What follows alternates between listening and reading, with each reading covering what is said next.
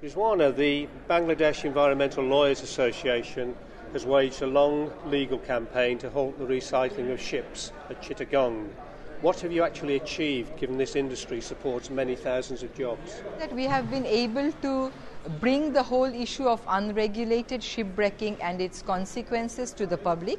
We have been able to create a public opinion around the fact that there needs to be regulation for this industry.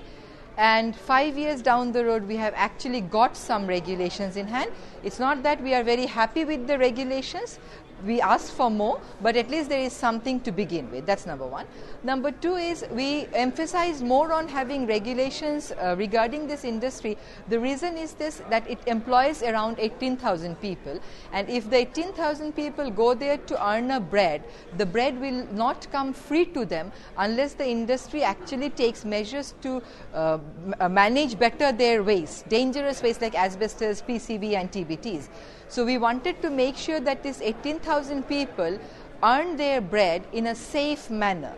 You told today's Tradewinds Recycling Conference here in Singapore that prime responsibility for investing in Bangladesh's ship recycling industry lies with many stakeholders, essentially those who are making money, cash buyers, recyclers and owners.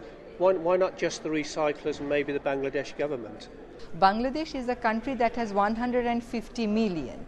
And most of these 150 million people are poor. So if the government overemphasizes investing money in this industry, which employs only 18,000 people, which means that the public money will actually be diverted from other major sources of national economy to this particular sector, which is not a major income earner for the country. The aim is to raise standards at Chittagong.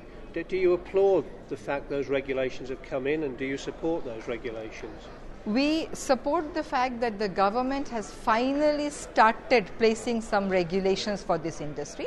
We certainly do not endorse the rules that the government has drafted, because the rules are really short of what we expected them to be like. So we would keep on hammering for having more stringent rules and regulations. But we, of course, would congratulate the government of Bangladesh, because it has felt the necessity of regulating the industry and it has started coming up with sets of rules. What evidence have you that the recyclers have not actually improved safety standards? If you see the number of deaths that have taken place in the last 2 years, that will tell you that the number of deaths are actually on a rise.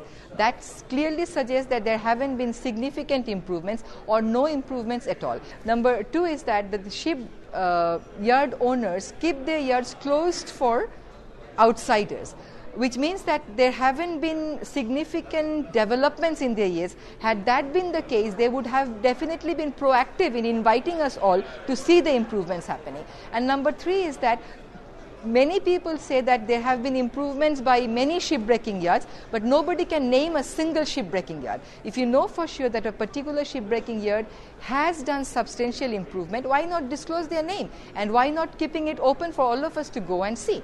According to my understanding, the High Court has not actually lifted the ban on ships coming into the country. Is the implication that maybe the recyclers are in contempt of court at the moment? The court gave certain conditions fulfilling which they can import ships. One of the conditions remained framing of rules that will be adequate and effective. The rules have been framed all right, but whether they are adequate or effective, that has to be certified by the High Court. The Supreme Court of Bangladesh has sent the case back to the High Court to see whether the rules that have been drafted by the two ministries are compliant with the court directives. Till that certification is given by the court and till the ban is expressly lifted, import of ships, I would say, is continuing in violation of the court order.